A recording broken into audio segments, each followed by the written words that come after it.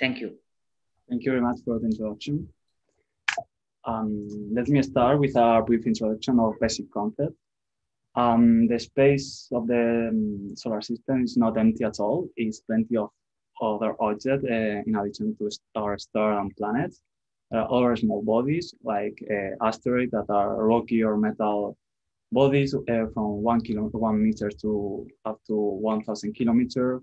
Also, comets that are formed by dust, ice mantle, and organic matter.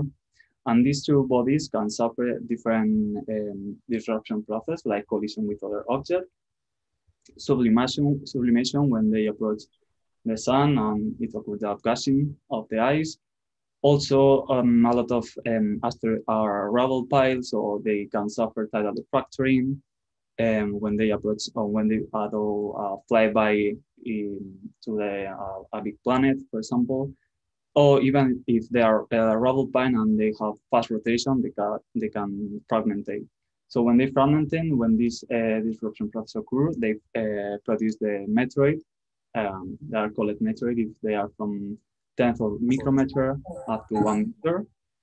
So if when this meteoroid impact the Earth at hyper velocity, usually from 11 kilometers per second up to 72 kilometers per second, it occurs the process we call it ablation. Ablation is the evaporation, ionization of the external layout of the meteoroid when they impact the air molecule. And in this process, it generates the luminous column. It's what we call the meteor. It's the meteor itself. So it depends on the magnitude of the brightness of this column. We refer to fireball, bolide, or even super bolide if it can be detected from space. The periodical encounter of the Earth with meteoroid, associated meteoroid to the same parent body is what we call the meteor shower. If a meteoroid survives this process, this ablation process, and reach the Earth's surface, then it becomes the meteorite. So to give some data, 40,000 of tons per year are new material incoming to the Earth, and 3% of this material only reach the ground, and the 95% of the mass are lost in the ablation process. So we can be aware of the big opportunity that we have with this incoming material, because we are receiving some material from asteroid and comet. And of course, obviously, the smaller the mass particle, the more frequently they impact the atmosphere of the Earth. But also we receive some material from other planetary surfaces, like Mars or even the Moon. This occurs because the Moon or Mars are exposed to asteroid impact. In the crater formation, they eject some material to the space and in a speed greater than the escape velocity, so they can eventually reach the Earth. So why study minor bodies then? Because historically, because we wanted to give a rational explanation of the meteoric phenomenon. But one of the key points also is to recover the fresh meteorite, to study them in the laboratory, or because they can give us clues and hints of the solar system formation process. But also, even if we don't recover any meteorite, we can do a spectroscopy of the meteor and also gain insight of the chemical abundance and the composition. But also is the study of inner bodies is crucial for planetary defense deflection strategy, because if we characterize the minor bodies, the structure, the mechanical response, we can improve our deflection capability in case we need to deflect an asteroid. Also, it's important for impact hazard assessment of large meteoroid that can pose a potential risk for human, and also to understand the delivery of volatiles and water to Earth. So for this purpose, it was founded in 2005, the Spanish Meteor Network, Red de Investigación de Bolides y Meteoritos in Spanish. It was founded by Professor Dr. José María Trigo Rodríguez. He is the principal investigator of the Meteorite and Minor Bodies and Planetary Science Group from the Institute of Space Science. And this year we are celebrating the 25th anniversary. The Spanish Meteor Network is composed by 34 stations, with all SPI-CCTV camera or wide field videos. Some of them have spectrometers, and also we have 3 scatter radar stations. You can see the Spanish Meteor Network cover the whole Spanish territory, Canary Island also, and Balears. Some of the milestones of the Spanish Meteor Network, the very famous Villalbeto de la Peña meteorite. It was the first recovery and characterization of a meteorite in 57 years in Spain, and the 9th orbit of the meteorite in the whole world. It was identified as a L600. And also, 3 years later, the Puerto Lápiz meteorite. It was an accreted meteorite, and it was associated to Vesta. And also, as you can read in the last line, in 2009, the Colombia meteorite named Cali, and also in 2010, the Verdú from Argentina. In 2014, the Ardon L600. It was they were named by the Spanish Meteor Network team. Who is in the Spanish Meteor Network? It's a very big project formed with a professional amateur team. Some of the scientific people who are working are scientists, are geophysics, are biologists, chemistry, engineers, physicists, but also we gone with the collaboration of many amateur people that have been doing a really amazing job during the last years. And also we are in close cooperation with the French Network Free Fund. In the link I leave below, you can find the updated list of the last bolide recorded by the Spanish Meteor Network, and it has been updated since 1999. So as I said, one of the purposes of studying the minor bodies is to do the impact hazard assessment.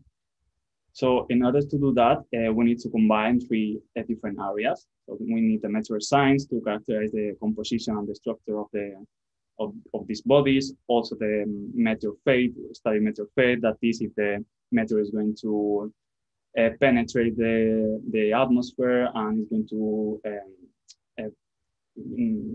produce some risk because the shock wave of the heat or even for impact. And also the eccentric orbit studies that is going to give us the information about the origin of this meteorite. So we need in some way to record this event and reduce this data and extract this physical parameter in order to study impact hazard. So for this purpose, we have developed the software 3D Firetalk from 3-dimensional firewall trajectory and orbital calculator. It's a automatic Python code, and I present here the main step of the software.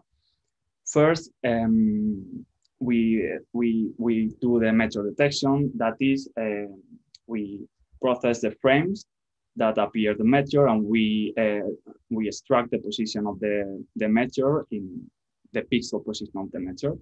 So once we have this, we need to identify the stars in the field of view in order to in order to transform the pixel coordinate to real world coordinate.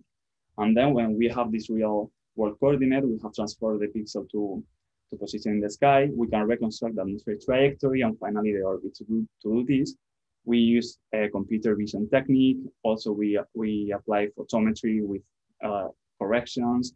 We model the lens distortion, and we apply stereoscopic methods that I'm going to explain now. So the detection, here I present a diagram from the detection process. Here is first we have the video, the CCTV video, and we loop over the frame. So we process each frame. First, we measure the pixel mean intensity. If it exceeds a threshold, it's rejected because that means that the frame is going to be, the image is going to be saturated, so we cannot extract any valuable information.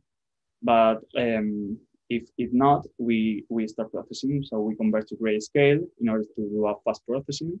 We clean the noise with a Gaussian blur filter, and we perform an absolute operation. That is, we compare the frame with a reference frame that we know already there is no meteor. So in this way we can extract the the new pixel activate that potentially could be associated to the meteor. So we apply some morphological operation like dilatation to improve the fine contour algorithm that we are going to apply now for find the meteor. Why a fine contour algorithm? This is an algorithm that has two steps. First, it detects the edge of the image. That is the array of pixels that has a sharp change in the values, and then it computes what of these edges are close, because we are looking for a close area, because the meteor is a sword, so it appears like a circle, or more or less a circle delimited by the edge. Then we discriminate by side, because we don't want very large areas or even very small. And the final contour, we compute the centroid in order to get the position, the real position of the meteorite. But in this process, we are exposed to false positive that we have to avoid. So we implement two different methods. One is online method in a real time, it's a Kalman filter. That is a Kalman filter is a model that fit with the first detected point and predict the next area of appearance of the meteor. So it restricts the search to this area, avoiding to false positive due to reflection or light pollution. And another false positive avoidance is a post-processing application of a clustering algorithm that I'm going to explain now. As you can see here in the left, the recording, the video, the original video with explosion. The process in the center, as you can see, there is a lot of false positive due to reflection, and also because there is an obstacle, there is a tree. So we need to filter this. So we apply the algorithm DB-scan. It's a clustering algorithm that takes into account the density distribution of the points and the distance between the distance and the connection between them. So it group the points. So the only thing left is to loop over the cluster and to see what of this cluster is appear like a more or less straight line. That this will be the trajectory of the meteor, the red one in the picture on the right. I give you here some selection of frame. In the first column you have the reference frames processed. Also in the second the detection. In the third the false positive. In the fourth you can see the rejected image because it saturates, so we cannot compute accurately the centroid of the position of the meteorite. A detection, and finally a detection of the trail of the meteor. This is a real-time processing. Now we need to identify the star. So first we take all the frames that we didn't identify any object motion. So we overlap all these frames in order to reduce the noise and highlight the stars. As you can see in the second picture, the stars are highlighted. So now we apply a logarithmic correction. This is going to improve the algorithm that we apply to find the stars. That is a ORB algorithm. This is a corner algorithm. It's an algorithm that it was thought to find corner. And because the stars appear to be a corner, it works very well. But as you can see, there are so many false positives, like in the tree. So we need again to filter this point. So we use again the clustering algorithm. But in this occasion, instead of work with the cluster, we are interested in the noise, in the points labeled as noise, because the stars appear to be randomly distributed and far from each other. So we take only the noise. Also, we apply some refraction and aberration and atmospheric extinction correction. And then we query to the GPL Horizons database the real position in the sky of these stars. Once we have this star identified, we need to find a method, a transformation between these stars, this position in the sky, azimuth and altitude, topocentric coordinate, to pixel coordinate to topocenter coordinate. So first we have two methods. This is the first one. It's a more simple method. It's a quadratic model. We need a six reference star, and we can solve with a least square approximation.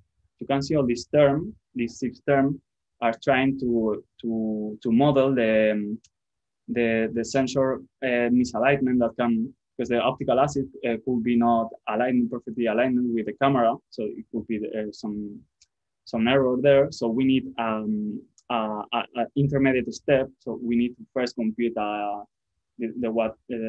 so-called standard coordinate. So and then we need to transform from pixel coordinate, standard coordinate, and then finally the topocenter coordinate. And this term try to model this misalignment and also the deformation that occur when you project the celestial sphere, because the celestial sphere appear to be even if it's not as a perfect sphere, it appears to be as a sphere. And when you project into a frame, an image, it's a projection to a 2D plane. So we are deforming the distortion, the position. So we have to take into account this. And also we have another method, more complex. It's a very nonlinear method. It needs 10 reference stars. It's very difficult to convert this method. So we need to apply a simplex algorithm. That is a method that approaches the best initial condition in order to make the convergence, and we solve it with the Powell methods. This method takes into account the zenithal distance of the optical axis, and also it takes into account, as you can see in the image, non-symmetrical distortion in the image. So finally, that we have this apparent trajectory from each station. Of course, we need two or more stations, because when we see the meteor from one station, we only see the projection into the celestial sphere. We don't have information about the distance, but with stereoscopy, we can reconstruct by combining two or more stations if they are appropriate separate 20 kilometers or more.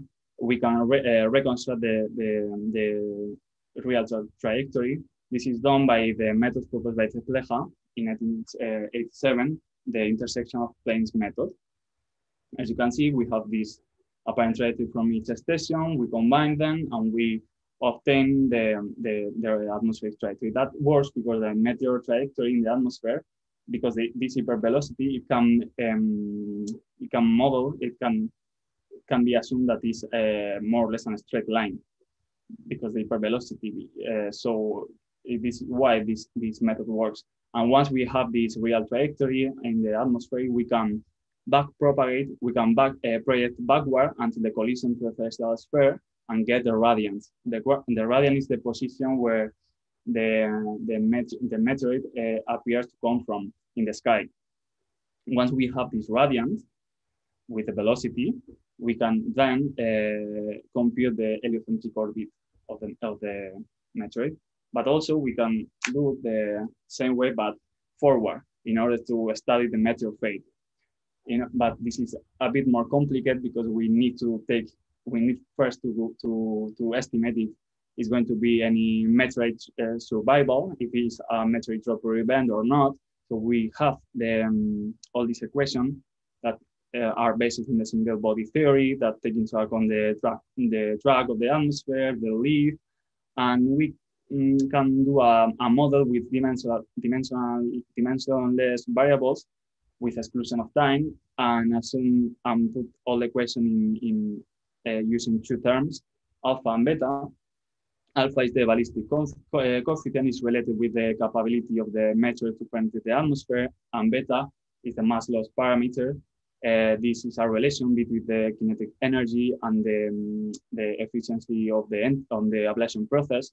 So with this, I'm making some assumption, like some boundary, like no spin at all, or equal ablation, that is enough rotation to equal ablate all the surface of the meteor, and assuming, for example, a threshold of final mass of 50 grams, we can then determine the likelihood of the meteor to survive the ablation process.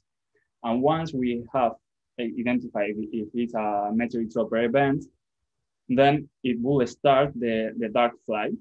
So the dark flight, as the name said, there is no more luminous luminous phenomenon. So and the velocity has decreased a lot. So here, to estimate the possible area of impact, the so-called stream field, we need to take into account the wind profile.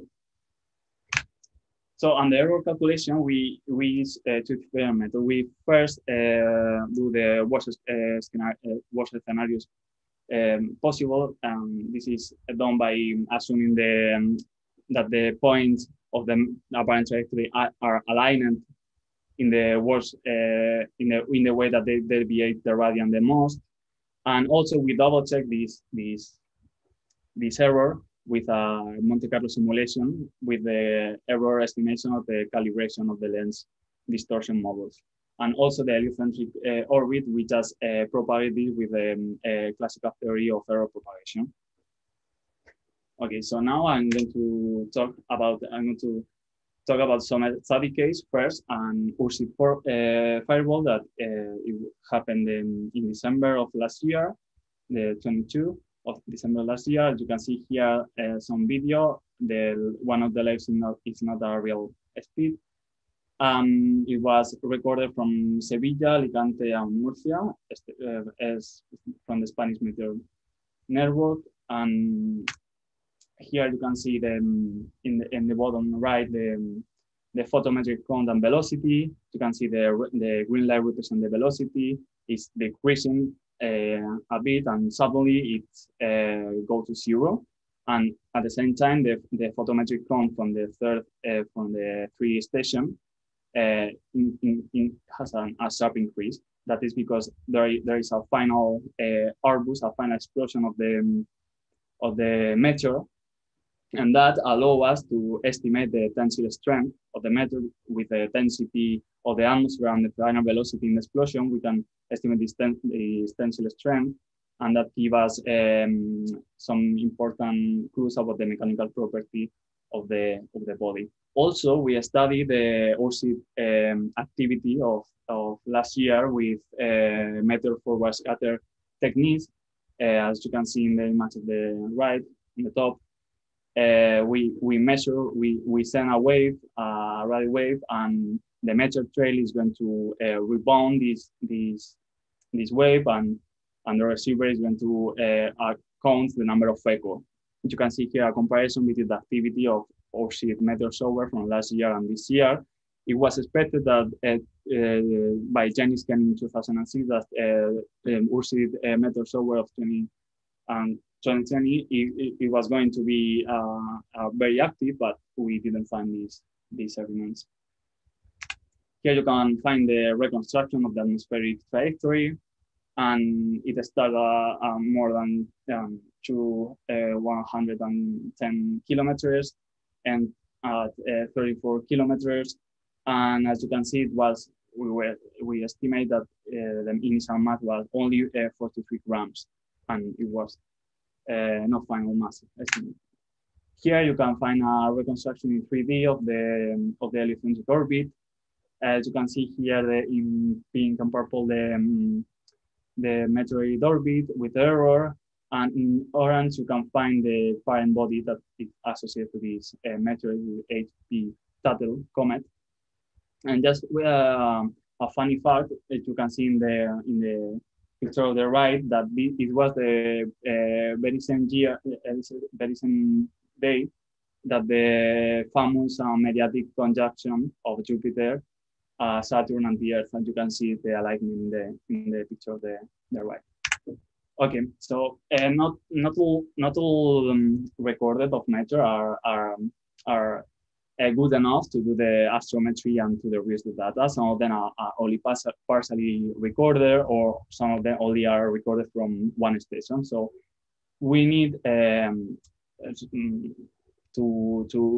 get more data, and we need to use the data from satellite in order to reconstruct the trajectory of this meteor.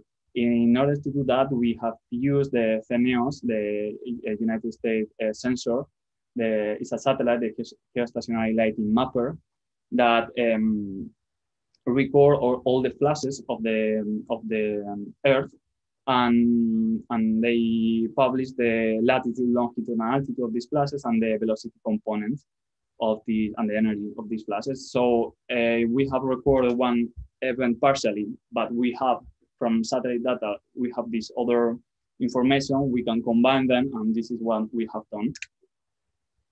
We studied in 2019 this super bolide that was, as you can see, only partially recorded from Ibiza, or a station from Ibiza, by amateur people, by a scam video of a car, as you can see in the center. But as you can see, it was not possible to do an astrometry with this data because we only see one star at most. And in the Costa Brava picture of the persistent trail, we only have the moon. So we need more data. So we implement this. We extend our software capability to implement this, to use this satellite data and reconstruct the trajectory. You can see here the reconstruction of the apparent trajectory on the left, and on the right, the projection of the apparent trajectory of into the celestial sphere from each station or from each observation point. You can see that there is some blue and red point in the apparent trajectory. I'm going to show you better now. These are the blue with the astrometry from the Ibiza. We could limit the first point, the highest point of the atmospheric flight, and the red point, it was a point of maximum, the peak of maximum radiated energy as detected from the space. So with these two pictures and composing all and taking into account all the free observation, we reconstruct the atmospheric trajectory. As you can see, the final body, the final mass of this meteorite, it was estimated to be 190 kilograms. Here you can see an example, of course, the eccentric orbit. As you can see an example, a graphical example of the alpha beta criterion that I mentioned before. And as you can see, it was the area of likely fall.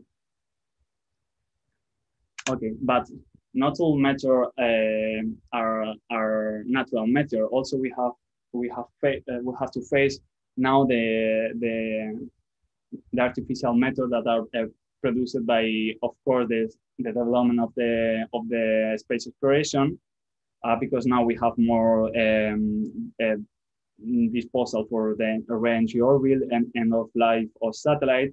And when they re-entry, they have to ablate in the atmosphere, and they produce a quite similar event to meteor. And our station has to deal with this artificial meteor as well. And also because, not only because they ablate in the atmosphere, also because they reflect, just because they reflect the light when they are, the sunlight, when they are in favorable geometries. And this is a problem that is increasing because the new mega constellation, and we have to face, and we have to be aware that this is going to produce a lot of false positive, and also give us the opportunity to study this event.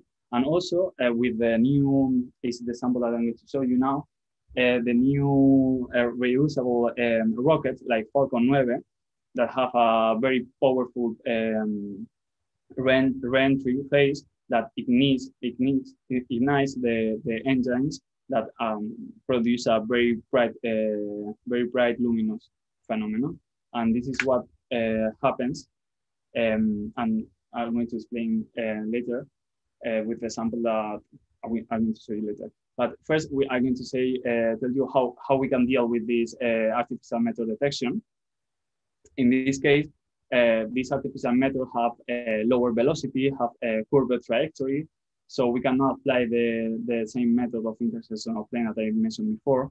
We have to adapt this method in order to reconstruct this trajectory. So we have to take into account the Earth's the motion of each station, because these events are long in time. So the star in the sky are moving, so we cannot perform the same easy astrometry. We have to take into account the rotation of the point in the Earth, and also we have to chop this intersection of plane method. We have to chop it in little straight line that we can compose there all together and fit the heliocentric orbit that the Earth orbit that better fits to this point. You can see here on the right. So as I mentioned, we had to face with this artificial method. It was produced by the Falcon 9 upper stage, the orbit. And you can see here the videos are seen from Sevilla. The videos are not in real speed and are overlapping.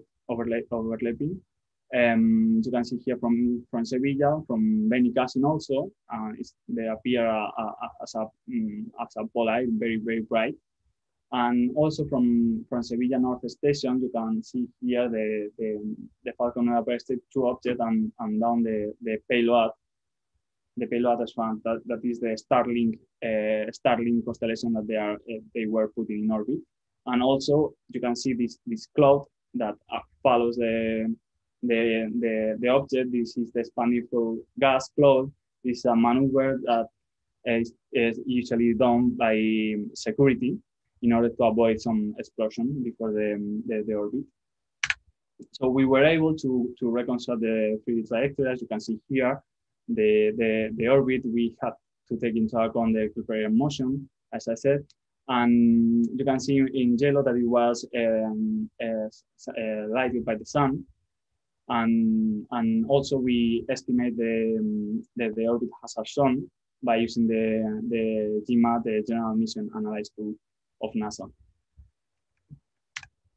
Here I present just to give you some idea of how the 3D Firestore software looks like. You can see here the interface that we are working on, just for the astrometry, the meteor detection on the right, the data, the curve velocity, and just to give you an idea how the software looks. And finally, in summary, I want to summarize the main points that I talked. So this software provides a step ahead in meteor detection. We apply new computer vision technique, and also we implement different false positive avoidance methods like clustering algorithm and the Kalman filter. Also, we automate the identification of the star with this use of the novel corner algorithm. We apply two different methods to correct the phase-side length distortion. We produce a 3D realistic model for representing the atmospheric trajectory of the bolide in scale. We also characterize the atmospheric flight, and we apply the alpha beta criterion to check to estimate if it's a meteoric dropping event or not. We compute the heliocentric orbit, all in all, propagating all the errors. We have a study, the last study, the Ursid meteor activity with one event of the one Ursid meteor fireball. Sorry. We have demonstrated the ability of the software to implement observation the data from satellite and combine this data with ground-based station to reconstructing meteor trajectory. And also we have presented the new capacity of the software to analyze artificial bolides with curved trajectory, and we exemplify this capability with the study of the Falcon 9 upper stage and the estimation of the orbit zone. Finally, I want to tell you that we have a YouTube channel with dissemination. I want to give you a brief example of what we are publishing here in the YouTube channel.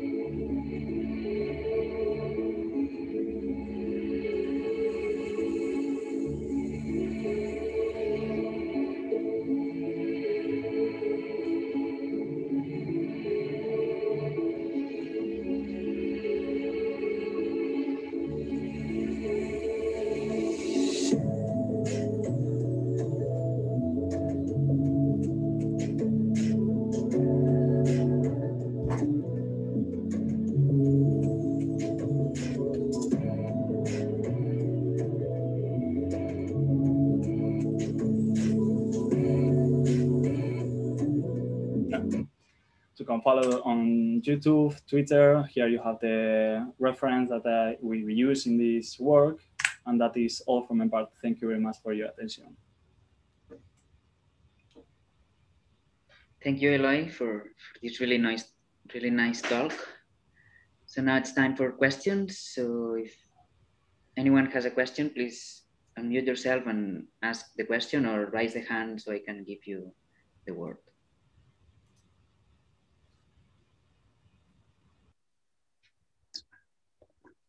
So maybe I can start with a question that I have. It's related. You said that you can identify these artificial satellites, but my question is, how well can you distinguish between them and these meteorites? And if it's a problem, the fact that it looks like these artificial satellites will increase in number a lot in the short term, for example, with the Starlink constellation. Mm-hmm. So can you comment on that? Yeah, of course. It's not that difficult because the orbit velocity that has a satellite compared with a meteorite entering the atmosphere is very low.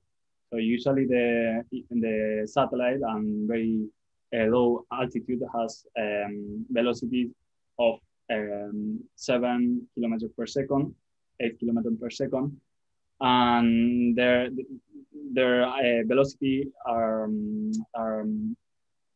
they keep the velocity for the whole flight, or the decrease in the velocity model is very small, and different. Their trajectory are curved because they are following Kepler motion. So we have this curved trajectory, low velocity, low decrease of velocity for artificial meteor, and for natural meteor we have a straight line, deceleration, very sharp, very pronounced deceleration, and very high velocity. So it's more or less easy to identify. Then it's more difficult to estimate the orbit of this artificial bolide because it's, as I said, it's curved, it's very affected by the drag of the atmosphere. And related to the problem that is, we are just in the few months, we are noticing a big increase in the number of artificial bolide, artificial methods that we have detected. And all the method networks in the world are in the way of automatize the process of detection. So we have to improve a lot our false positive avoidance if we want to monitor the whole sky with full-time coverage, and we are facing with this all increasing mega constellation. We will need at least really good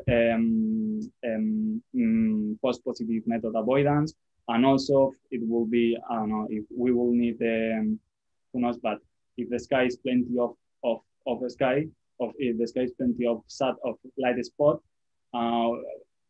if they are increasing in an aggressive way, we will in a point we will not have enough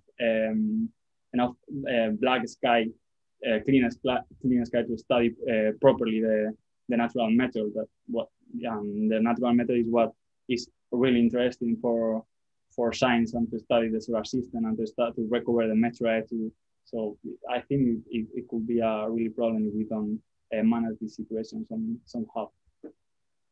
Yeah, indeed. So any other question?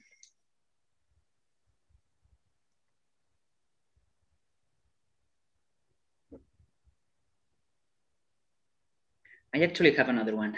So if no one else is asking, I'll ask another one. And you said that to do the reconstruction, you use the stars that you see in the camera, mm-hmm. that are not the meteorite that you're following.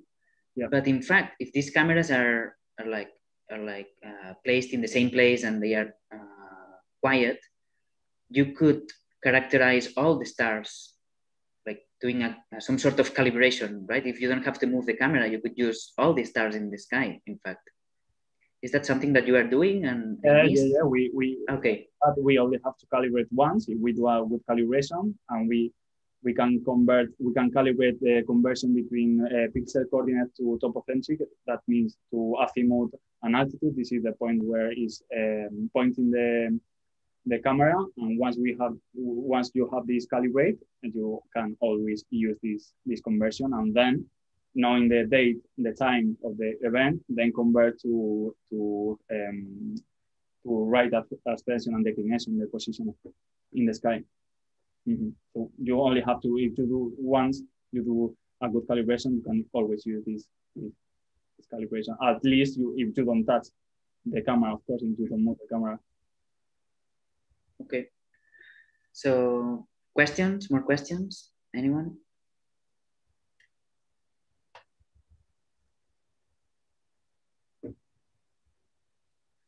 Okay, then if there are no more questions, let's thank Eloy again. Thank you, Eloy, for this really nice talk and really nice project. And that's all. And I'll see you in next pizza seminar.